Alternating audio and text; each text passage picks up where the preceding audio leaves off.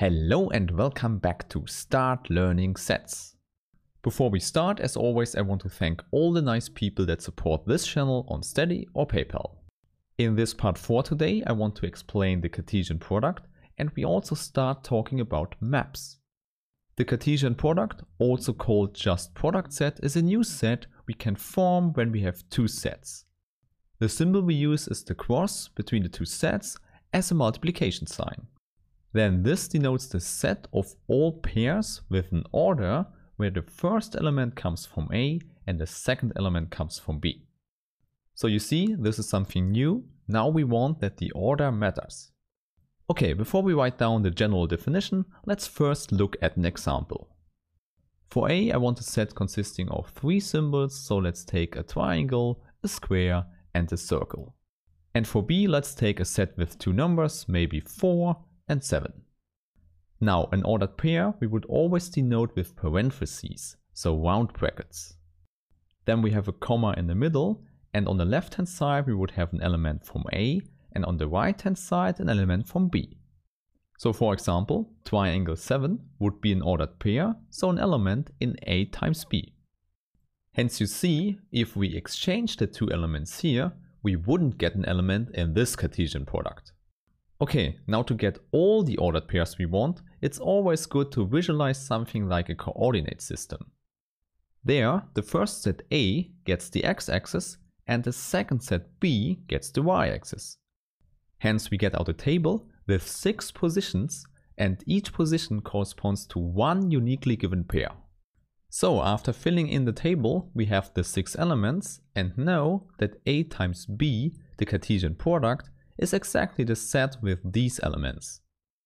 Okay, most of the time this is enough for understanding the Cartesian product. You just have to take it that we now have a new symbol that has an order in it. But because we are here in the foundations, you might ask the question, how do we get from sets without an order to such an object with an order? And the answer is, this is not a problem. We can define the new symbol by just using sets. This is a good thing because it means we only need the set theory to explain such an ordered pair. So for two elements x and y we may take from two sets, we can write this ordered pair as a set with at most 2 elements. Namely, the first element should encode x at the first position and the second element should encode y at the second position. Of course, there are different possibilities to do that, but I show you the one that is most common. One element of the set is the set that contains only x as an element.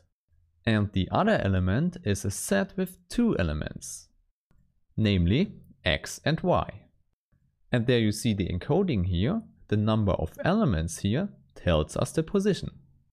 Okay, maybe you think that's a little bit strange, but actually it does exactly what we want. More concretely, what do we want when 2 pairs x, y and x tilde, y tilde coincide? For this, please recall the example, and then you know we want that x and x tilde coincide and also y and y tilde. And indeed, we get this out when we use this one here as the definition for the ordered pair.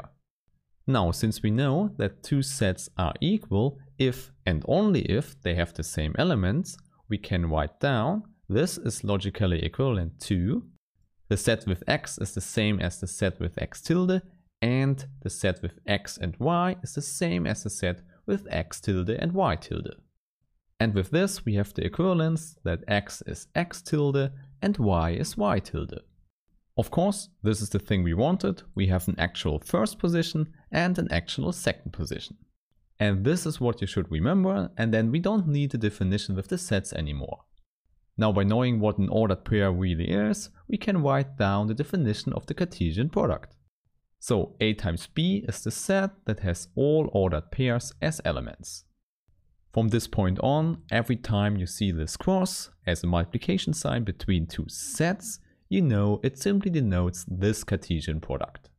With this knowledge we can do even more, because we can also consider subsets in the Cartesian product A times B. We can do the same as before and visualize the Cartesian product as a coordinate system as here, and then a subset would be just a collection of elements here in this plane.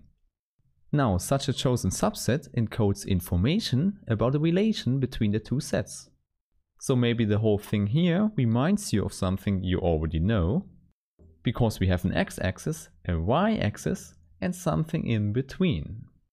And indeed, now we want to define what a function is. So let's consider a subset which I call gf for reasons I explain later. And the subset is called a function if it fulfills something we call right unique. Of course, this is something we can describe by using quantifiers and the element set relation. Here you see we go through all the elements x on the left hand side and all the elements y and y tilde on the right hand side. And both pairs, but with the same x, should lie in the subset gf. Here you might already know what we want for a function is a uniquely determined y for a given x. So the subset should be more like a one-dimensional line in the plane. Also, it shouldn't look like this on the right hand side, because if you fix an x here, you see we have two corresponding y's. So you see what we need in the definition is that this assumption brings us to y is equal to y tilde. Okay, maybe it looks complicated, but it's just the idea you see here on the left. We want something like this, where each x gets at most one y, and not two as here. Of course, we will now introduce a better notation, because such functions will be so important for all mathematics we will do later. However, for this we also need that each x on the x-axis here gets exactly one y.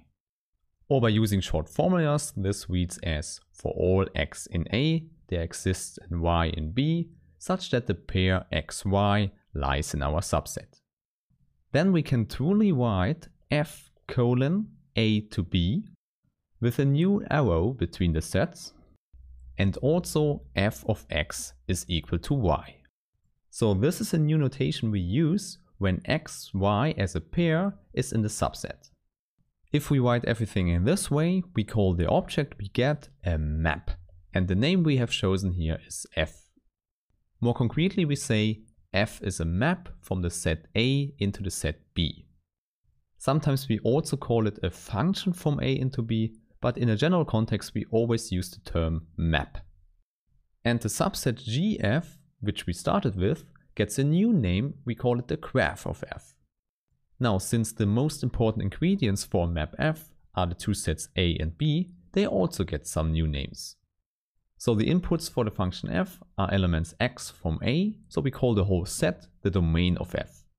On the other hand, we have all the potential outputs on the right hand side, therefore we call the set B the codomain of f. Most importantly, what you should take from this is that we defined a map f with a lot of complicated notions, but we got out an object that connects the left hand side to the right hand side. Therefore the arrow here makes sense because each element on the left gets mapped to the right hand side. Okay, in order to get this idea, let's look at an example. So let's start with a set A as the domain of the map and a set B as the codomain of the map. For this, let's just take visualizations for the two sets. Here we have the same set as before, a triangle, a square and a circle as elements, and the set B is just a collection of some numbers. Now the visualization for the map F would be something that goes from left to right. In fact, we could completely define the map by just drawing the lines from left to right. So here, the triangle is mapped to the number 1. When we don't have the picture, we need to write this as f of triangle is equal to 1. Now in the same way, we could map the circle to the number 6. With this, we are almost finished. We just have to say where the square is sent to. And it is allowed to send it also to 6. Hence, please keep that in mind. The restrictions we have for a map only hold on the left-hand side. For an element in A, there's only one arrow allowed that starts there. In fact, we already know we need exactly one arrow that starts there. However, then on the right-hand side, everything can happen. We can leave elements out of the game, and we can hit some elements more than one time.